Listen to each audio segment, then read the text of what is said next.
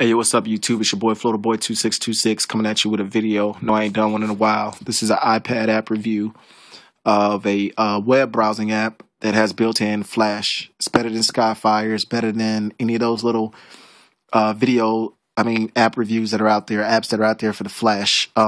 Fresh, that's supposed to be installed plugin, doesn't work for the iPad in the newest version of videos because all it says is connection error. So I came up across this app. You can get it installous for free, or you can download it from the App Store for $4.99. I mean, you can imagine which version I got, but hey, you do what you feel like you need to do. So this is my little cool lock screen. This theme I'm using, by the way, is called Mobifire, Mobifire. You can find it in Cydia. Everything is built in: the animated screen, the sounds, the UI sounds, and the home screen. Everything is set. But yeah, here's Skyfire, for all those that don't know what that is. It's been the ultimate web browser for Flash. Well, this new browser, Photon, yeah, it's just like the HTC Photon that came out for, or the Motorola Photon that came out for Sprint, but it's a web browser. So if I click on it,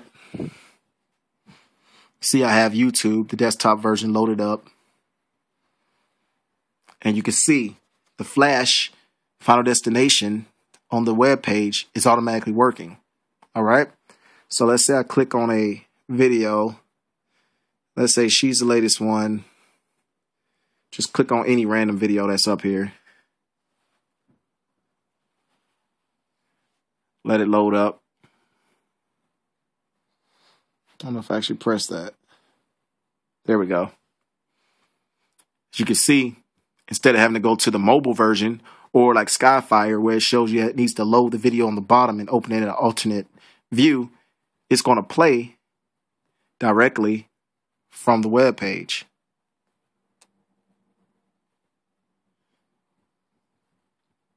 Takes a little second to load up, but I mean, this beats having to Skyfire. You have to sit here on the bottom and wait for it to load, or on the other browsers, you have to copy and paste it into YouTube or copy and paste it into an alternate reader so it'll play it. This one, as you can see. We are the Junjuns. I'm Sam. And I'm Max. And we are here shooting our music video. Just to show you.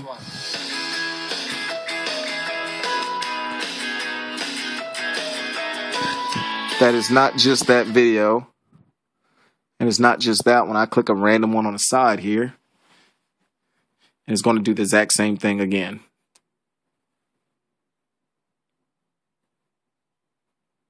It automatically loads Flash content.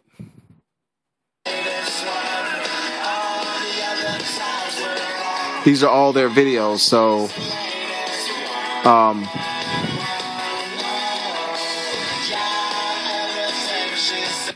can show you a different site.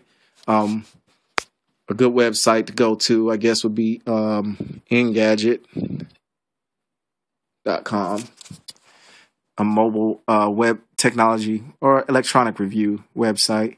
They do mobile phones, computers, all the latest news on things, certain things like that. So let's see one that has a video that's built into it.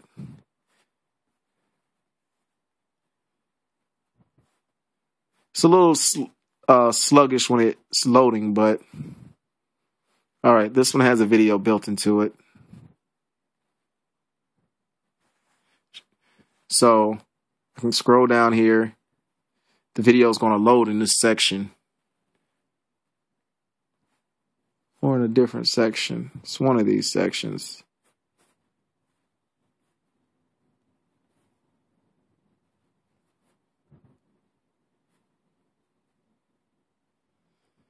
Page is still refreshing and loading. Flash takes a little bit time, but there it is. Pops up. There's a play button in the middle. All you do is hit it, go to full screen, and it plays the content. We present a linear model method that forms a coherent, unified model from a collection of regional linear and it's inside the browser. That's my whole point, to show you all Flash content shows. So that's the app review. It's called Photon, Photon. I'll show it to you again right here. It's available for $4.99 in the App Store. Like I said, if you got installous and you jailbroken, you can get it for free. Now, the jailbreak for the iPad is only up for 4.3.3, and like me, I'm on 4.3. You can't upgrade to 4.3.3 because they're not signing it anymore. So if you're on an iPad 2 and you need to jailbreak for 4.3.3, you're kind of screwed, right? Wrong, because there's a way to go to jailbreakme.com to allow yourself to jailbreak. I'm going to show you. Okay, this is your regular jailbreakme.com, right? Web page. Now, if I type in on the right side here, Saffron, hit go, it brings up the CAC page. See that? Saffron. Now, you see right above where it says cache, the little line, all you do is click it. Nope, go back. I don't want to go to the parent directory. Click the one under cache, and it gives you all the PDF files.